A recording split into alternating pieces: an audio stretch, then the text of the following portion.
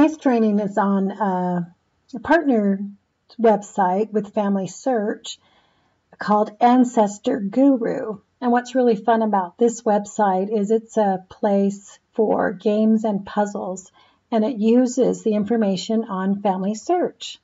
And I wanted to show you this because I think it could be fun for family reunions coming up this summer. You could have some contests. You could let your family learn about their ancestors in a fun way. So, and also I think it'd be great for Sundays. So I'm going to go ahead. This is the website, ancestorguru.com. That's all you need to type in. And then what you do is you sign into Family Search. So I'm going to go ahead and sign in. Oh, that's nice. It's saved. And then it'll retrieve my ancestor information. And it just takes a few minutes. It doesn't take very long to do this, unless your internet's slow, which sometimes that happens. Okay, so this tells me here that among 4 generations, I have 16 of 30 people in my tree that don't have portraits. But that's okay. I can just dismiss this because you can still play the games even if you don't have all the portraits or pictures in your family tree. But it might give you incentive to go do that. So Ancestor Guru has 4 different games right now: Scramble Tree, Memory, Life's Journey, and Fast Photo. So let's go ahead and look at Scramble Tree first. So there's 3 different levels. Easy has 3 generations, medium 4 generations, hard has 4 generations, and they don't include the last names, and the correct ancestors don't fade out.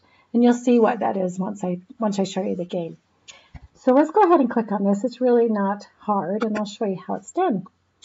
So here are some of the pictures from my, 4 generations? Right. And here's me in the middle. This is my mom's side on the right and my dad's side on the left. So let's go ahead and start. Down here you'll see that it's going to be timed, so let's see how fast I can do this. So I'm going to go ahead. My mom's actually up here, and this is her mother, so I need to change that. My dad is right up here, so I need to change that. His dad is this email share right there. His mother is Sophie Hulda Engel, so I'm going to switch that. My mom's mother is Bessie Register George, and her mother was Rachel Lou Ella Pope.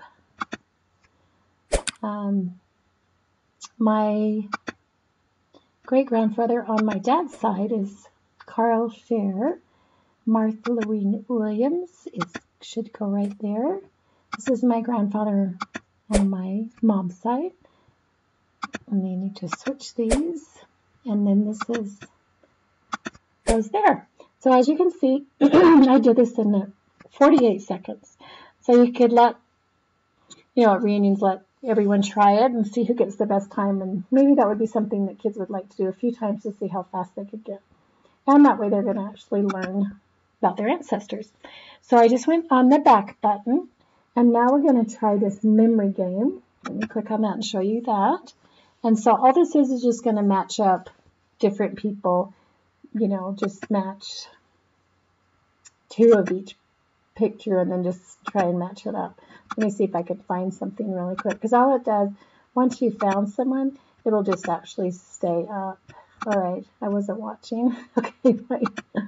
All right, this one. And that's all it does. It'll just stay up once you get the match. But I think it's nice because you've got the name and you've got the picture. And so hopefully a way that your kids and family can learn their ancestors.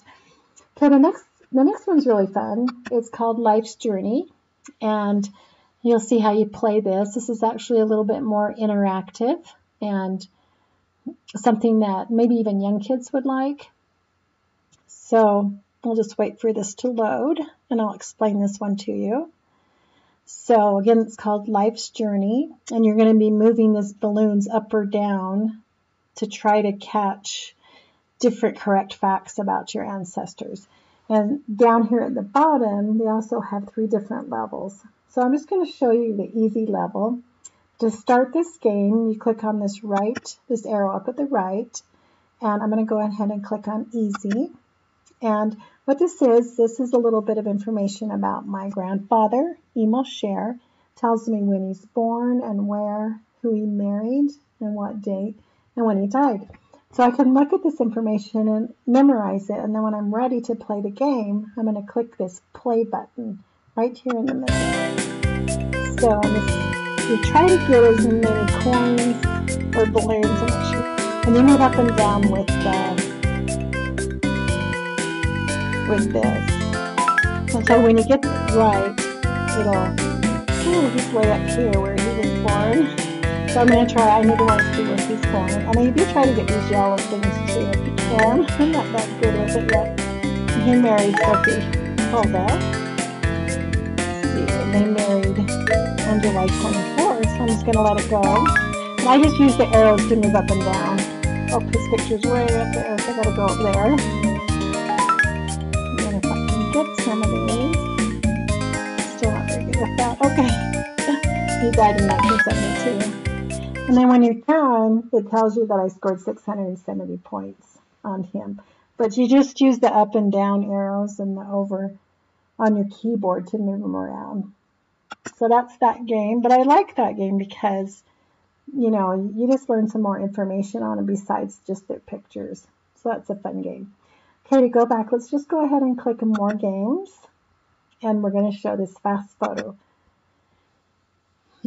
What you do is you just try to get the pictures to go in this basket. It's a really easy game. But I think even little kids could have fun with this. And I'm going to go ahead. You can tap or click the photos of your ancestors and put them in this basket. I'm going to go ahead. My laptop is a touchscreen, so I will just be touching them to get them in the basket because they do go really fast. So I just touch that and they go in the basket. Touch that. It goes pretty fast. Oops. Oops. Sometimes you'll see Santa Claus going through here. I haven't seen him yet. I've seen, whoops.